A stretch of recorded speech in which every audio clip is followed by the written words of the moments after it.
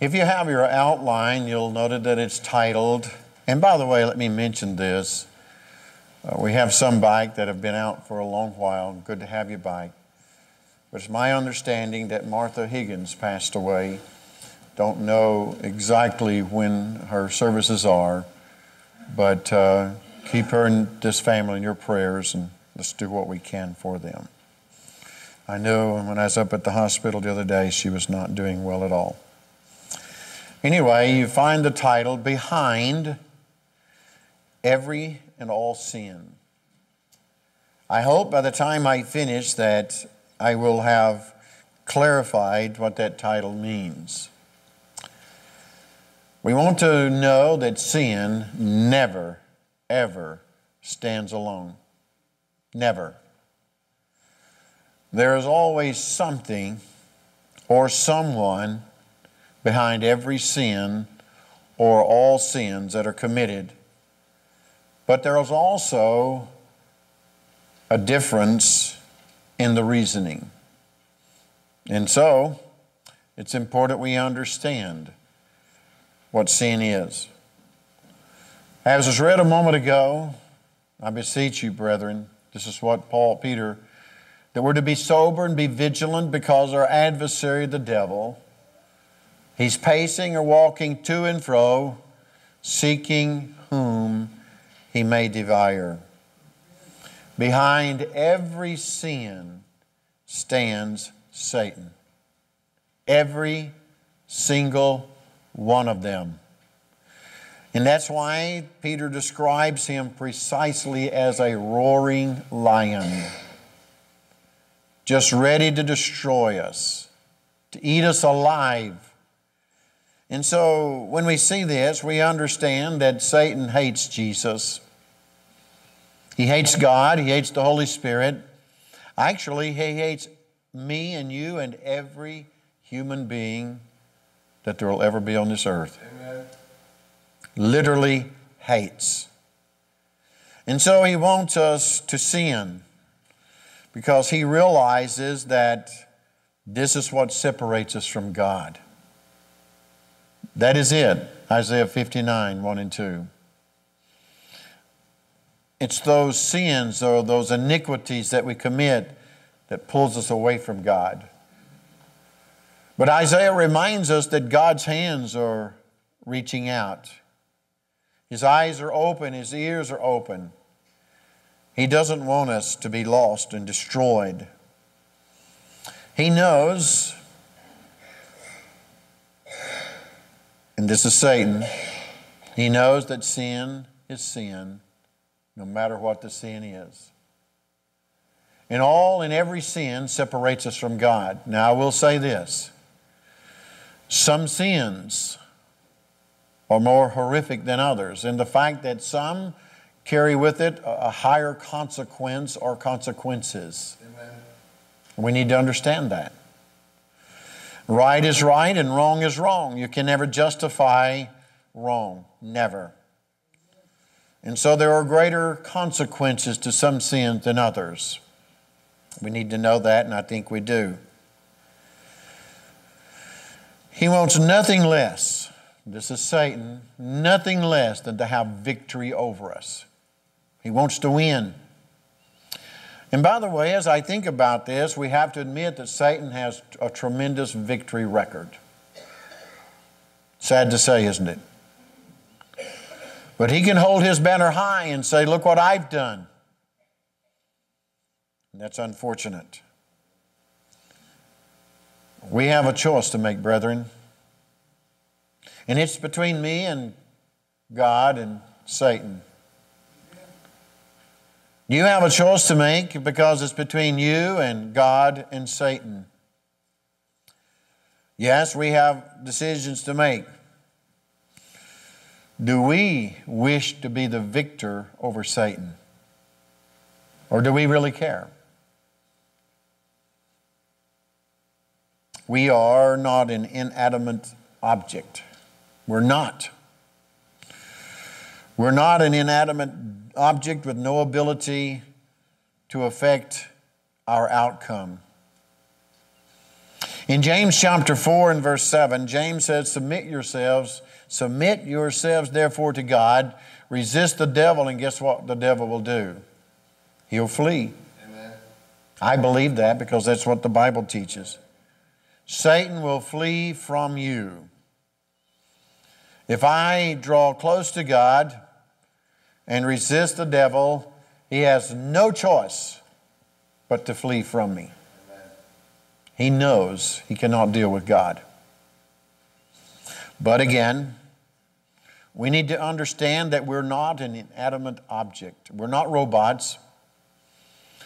We're not something or someone that have no choice, can make no choice, or cannot help what we do or do not do, because we can. And so this is the second point on your outline. Behind every or all sin is, guess what? One's heart. And I'm speaking from the aspect of the biblical heart and not the physical heart. This heart, the mind of man. Because there's where it all begins, brethren. Every sin begins in the heart or in the mind. And we need to understand that the mind or the heart of man is like soil. It's like soil where seed can be planted. In Luke chapter 8, we look at verses 8 through 14. And Jesus teaches a tremendous lesson using a physical to relate to a spiritual. And other fell on good ground, he said, and sprang up and bare fruit 100-fold. And when he had said these things, he said, he that hath ears to hear, let him hear. And his disciples asked him, saying, what might this parable be? And he said, unto you it is given, listen to him, to know the mysteries of the kingdom of God, but to others in parables, that seeing they might not see, and hearing they might not understand. Now, the parable is this. The seed is the word of God. Those by the wayside are they that hear. Then cometh the devil, and taketh away the word out of their hearts. Mind. Lest they should believe and be saved. They on the rock are they which, when they hear, receive the word with joy, and these have no root, which for a while believe, and in time of temptation fall away. And that which fell among the thorns are they which, when they have heard, go forth and are choked with cares and riches and pleasures of this life, and bring forth no fruit to perfection. Don't you know that Satan knows exactly what he's doing? But don't you also know that God knows exactly what he's doing? We are not inanimate objects. We have the choice either to serve God or Satan. Because behind every sin is one's heart. Things can and do enter into the heart. Jesus asked a great question in Matthew's account, in Matthew chapter 12. Then he clears it up a little bit more as he goes into we go into chapter 15. He said, a good man out of the good treasure of the heart bring forth good things. That's true. And an evil man out of an evil treasure brings forth evil things. Now let's back up to Mark's account.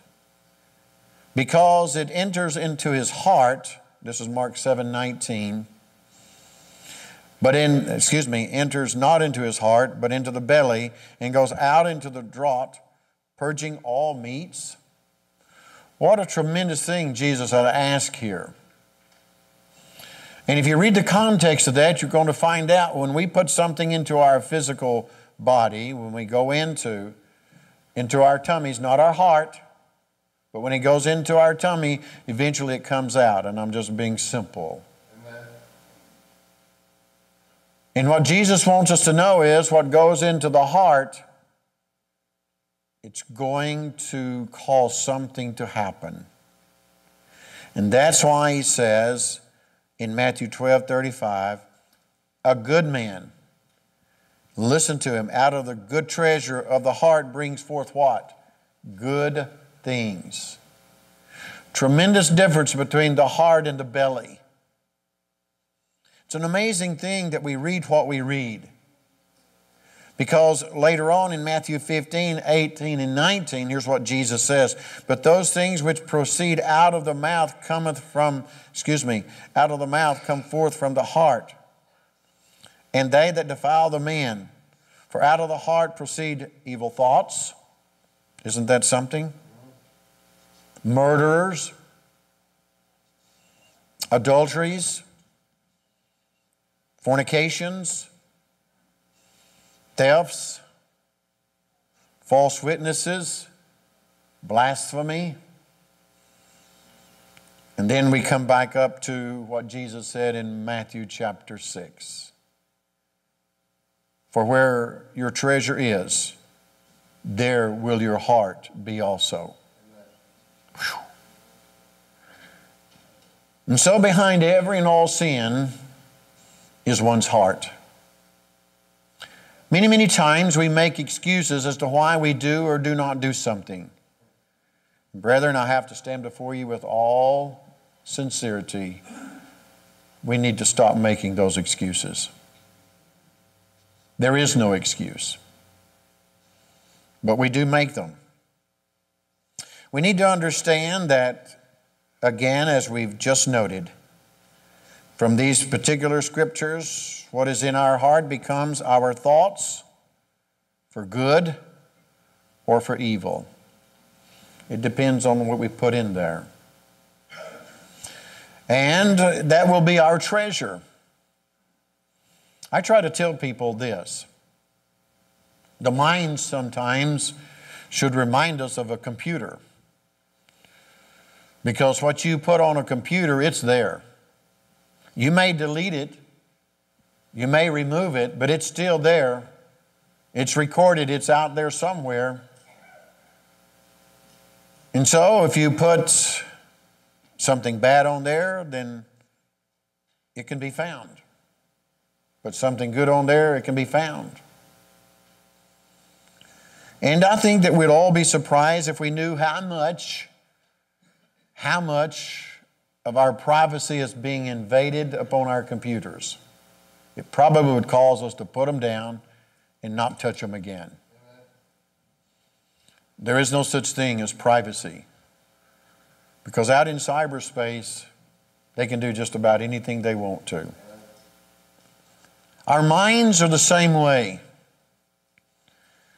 If we think wrong, guess what we're going to do? We're going to act wrong. If we think right, then we're going to do right. If we do anything out of doubt, we fail to do anything almost all the time. The mind is powerful, very powerful. I often tell people that I talk with, it's sort of like this, it's sort of simple. Trash in, trash out. Just that simple. Good in, good out. Why? Because we're not an inanimate object with no ability to the effect of our outcome. So yes, the heart can be kept pure, but it requires a diligence on our part. It doesn't just happen. In Proverbs chapter 4 and verse 23, Solomon says, keep thy heart with all diligence, for out of it are the issues of life. That is so true.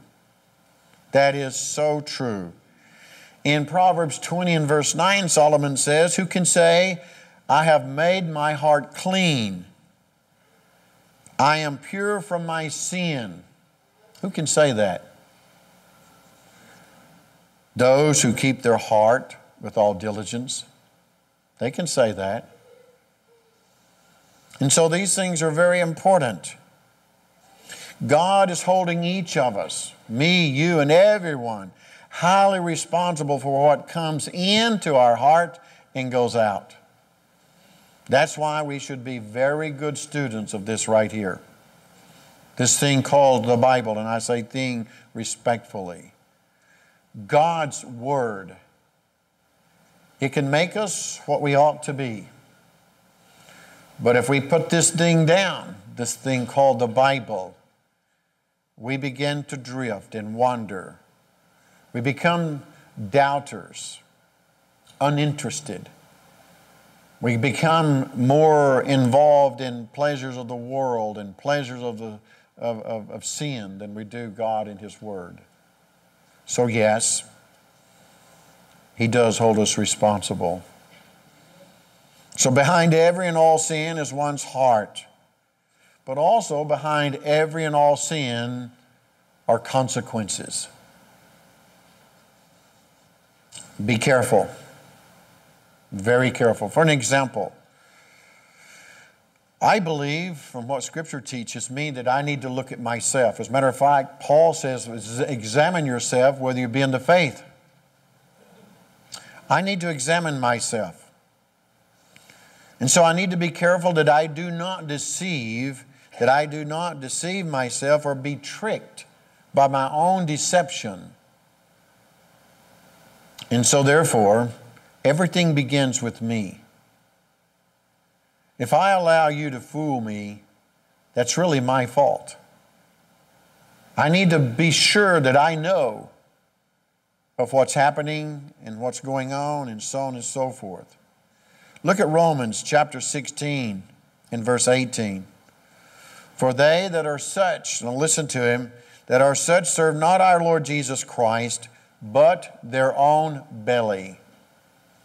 What is Paul talking about? Go back to the context and you'll look at those that are serving sin. They love the pleasures of sin more than they do God. They're very selfish and self-centered and very worldly in their actions. And by good words and fair speeches deceive the hearts of the simple.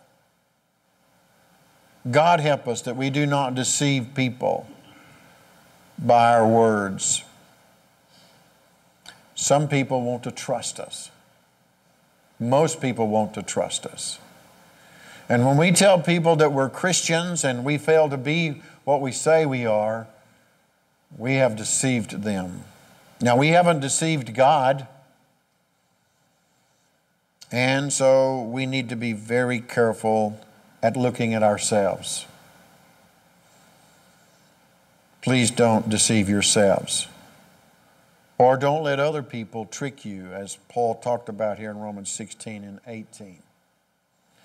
When Paul wrote that second epistle to the church in Corinth, in chapter 2 and verse 4, he said, for out of much affliction and anguish, listen to him, out of much affliction and anguish of heart, I write unto you with many tears. My. Not that you should be grieved, but that you might know the love which I have more abundantly unto you. Have you ever sat down and just sat at your table or desk or computer and sent a letter or a note or a message to someone with tears, letting them know that you love them even though you don't agree with what they're doing? It's something like that.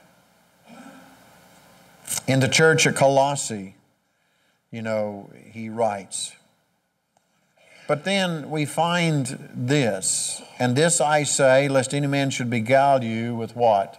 Enticing words. You see, people can be fooled by and with enticing words. We might call it flattery. We could call it deception. We could call it trickery, outright lies, or hypocrisy.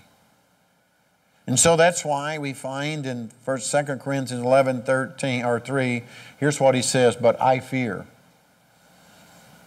lest by any means As the serpent beguiled Eve through the trickery, so your mind should be corrupted from the simplicity. Listen to that. That is in Christ. Paul was concerned about these people and their hearts. He was concerned about the sin and sins that they were engaged in, that they had committed, and what they had done with that. And so what we have to understand is this, brethren. Each of us, me, you, and everyone else, will reap what we sow. Hosea, that old prophet of old, in Hosea chapter 8, verse 7, made a tremendous statement, because he said, "For they have sown to the wind, and they have reaped the whirlwind. It hath no stalk. The bud shall yield no meal. If so be it yield, the strangers shall swallow it up." Why? Because they have sown to the wind, and he said they shall reap the whirlwind. Well, what does Paul tell us in Galatians chapter 6 and verse 7 today? Be not deceived. There's that word again. Be not deceived. God is not mocked. For whatsoever a man sows, that shall he also reap. These are very, very important words. And so when we think about these consequences of sin, it may be the works of the flesh. It may be religious error. It could be defrauding others, and we could just go on and on and on. Sin always carries certain consequences. Some higher consequences and more staggering and more devastating than others. But sin is sin. Do not ever think for one moment that you can sin and get by with it. Don't ever think that. You might get it past man, and you may long forget that sin or sins since man didn't find out.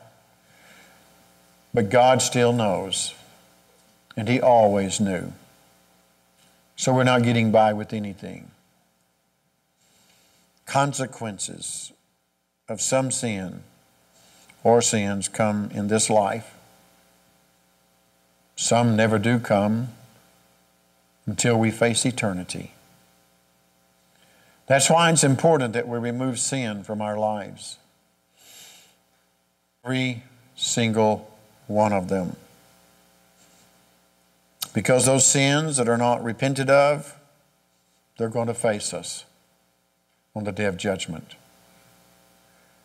And then we need to understand that behind every and all sin, we're hurting Jesus. The very one who died for our sins, we're hurting Him. Can you imagine the grief that is taking place with our Lord to have to record our sins? Can you imagine that for a moment? And yet we do it as though it's nothing. It's no one's business. I'm not hurting anyone. You may not be hurting anyone personally, but you're hurting our Savior. And I know it has to be very painful for Him to record my sins. It hurts Him. He is hurting. I know Jesus is hurting right now. Not a physical hurt. He'll never go through that again.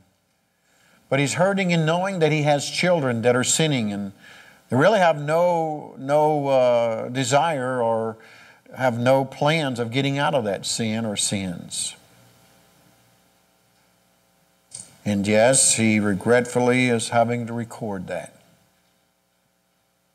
I can only imagine how it hurts Him.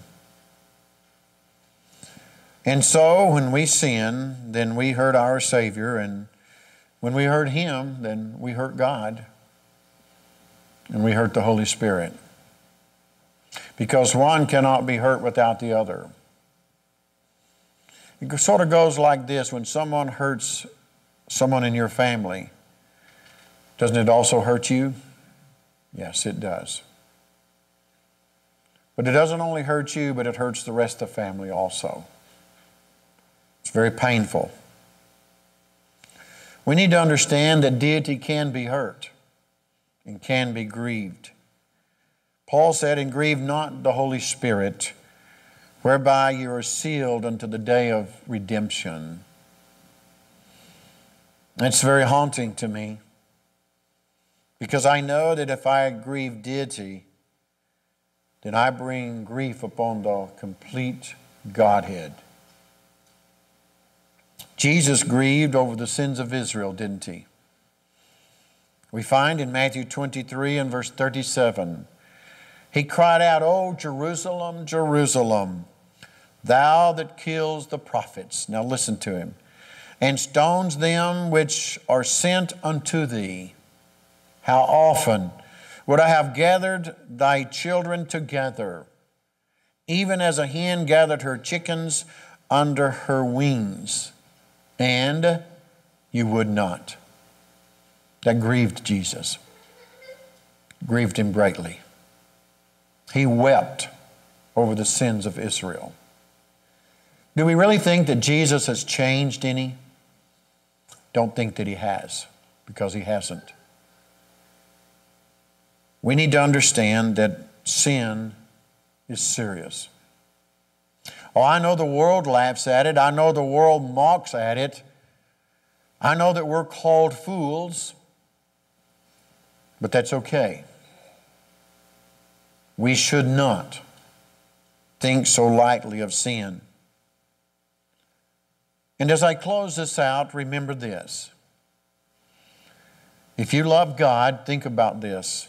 Every sin that we commit hurts God. It hurts Him. The one thing that I'm very grateful for my family, my mom and my dad, they taught us to respect them as a mother and as a dad. And I was thinking last night as I was sitting there studying and going over this again, my mind went from this to, and I thank God that I can say this. I don't have to go to my grave knowing or even thinking that I ever showed disrespect to my parents. I disrespected my mother one time at about age 8. And I still haven't really gotten over it. I know God has long forgiven me for that, but sometimes it's hard to forgive yourself. When someone who takes care of you, who protects you, who loves you, who sacrifices for you all the days of their lives, and you show them disrespect. But God is in a higher place than that. Because on the day of judgment, I'm not going to stand before my mother or my dad. But I am going to stand before God Almighty. And I'm going to be judged by His Son and my Savior, Jesus Christ. So I know that when we sin and show disrespect or dishonor our parents, it hurts them. Hurts them more than we'll ever know. But compound that to a point of God, we cannot really measure that.